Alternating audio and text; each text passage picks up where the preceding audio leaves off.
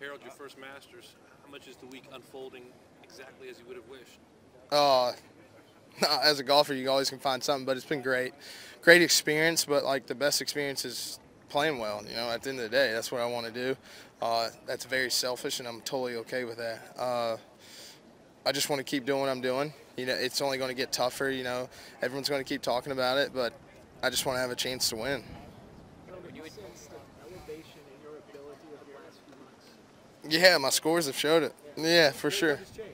I think winning just breeds winning. I never doubted I couldn't win, but it just hasn't happened. I've been there,